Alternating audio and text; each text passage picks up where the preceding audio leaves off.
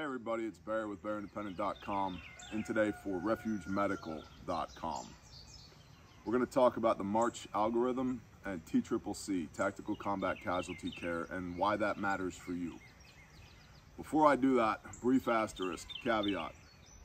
This is information only. This is not instruction. There is no better use of your time than to go actually train on this stuff, whether it's at refugetraining.com or any other good tactical medicine trainer. You have to train this stuff with your hands. You need the automaticity with your hands. You need to know how to do it. So my goal here today is this is not instruction, this is information. And I have been asked many times by hundreds of people to produce this series of videos, and I haven't done it because I don't want you to get a false sense of confidence and think that you've been trained. You've not been trained till you come to class. So please come to class, whether it's with us or anybody else. Go to class, take a Stop the Bleed protocol, take a TCCC class, take a TCCC class, EMT class, EMR, whatever you can get your hands on. Please go train. Okay, so this is information, not instruction. So with that, let's talk about March. March is massive bleeding, airway, respiratory, circulation, head injury, hypothermia, and then everything else. So the March E algorithm, we just call it March.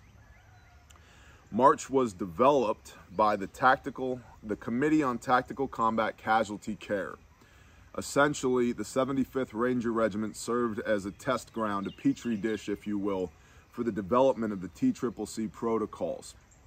And over 20 years on the global war on terror, a lot of lessons were learned about how we keep casualties alive. Back in the day, and unfortunately still in some cases for trauma medicine, which trauma medicine is defined as critical bleeding. We're dealing with critical bleeds. It's still taught, unfortunately, the ABCs, airway, breathing, circulation. And the problem with maintaining a patent airway first is oxygenating the blood through a patent airway, meaning an airway that works, doesn't matter if the blood is leaking out of the body at such a rate that the casualty could exsanguinate and die, that they could bleed out. And so that's where March came from, to address initially what were considered battlefield injuries that people were experiencing in the global war on terror. Now, that has been applied to TECC, Tactical Emergency Casualty Care, for the civilian market. Because unfortunately, civilians are involved in gunfights. Unfortunately, school shootings and church shootings are a real thing. And Uvalde, Texas, for me, was kind of a 9/11 moment for me. Everything changed. Because we know from lessons learned in the Virginia Tech shooting that proper medical intervention saves lives in that situation. And you don't have a lot of time when we're dealing with a massive bleed. For example, if you stick your hand out and raise your thumb up and look at your thumb, that's the diameter of your femoral artery. And if you have a critical bleed to the femoral artery, you have about 90 seconds before you've lost enough blood that you then begin to pass out. And when you pass out, you're definitely not rendering self-aid because you're passed out. So you've got about 90 seconds to fix that problem. And so that's why we focus first with March on massive bleeding, because it covers statistically about 90+% of the casualties that represent preventable deaths in the United States of America. Civilian preventable deaths, 9 out of 10 are uncontrolled bleeding. And so we want to be able to stop the bleed. The other 10% or so are represented by the remainder of the March algorithm: airway and respiratory, circulation, head injury, hypothermia, and then everything else. And we'll get into those in this future series of videos, which I intend to be about 8 episodes long. And I would greatly appreciate it if you could please share this with every educator that you know so that we can save as many kids as possible. You should absolutely have good kits. We sell the best kits on the market at RefugeMedical.com. I don't care if you get them from me or anybody else, as long as it's a good kit. And I'm going to show you what goes into a good kit here. I am not trying to sell kits on the backs of dead children here. I'm trying to save lives. So I don't care where you get a good kit from, as long as you get a good kit, so that we're clear on that. So, the March algorithm, TCCC, Tactical Combat Casualty Care.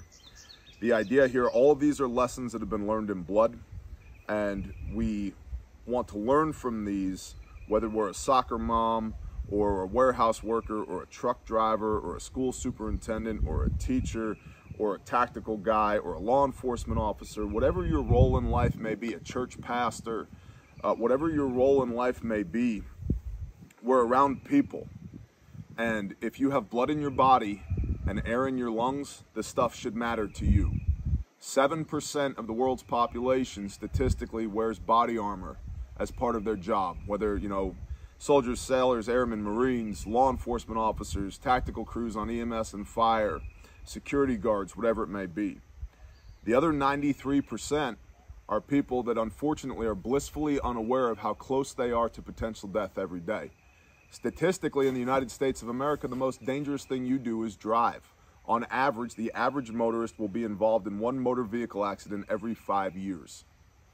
The most dangerous thing you do is drive, whether this is your minivan, your dump truck, your Peterbilt, your school bus, whatever it may be. And so we need to onboard the idea that March applies to you, that critical bleeding might be something that you have to deal with. And of the 41 lives that have been saved to date that we know of by Refuge Medical Kits, half of them have been motor vehicle accidents in the United States of America. Half of them. A handful have been cool guys doing cool guy stuff with gear like this overseas protecting your freedoms. A handful have been law enforcement officers. A handful have been EMS personnel responding to critical incidents.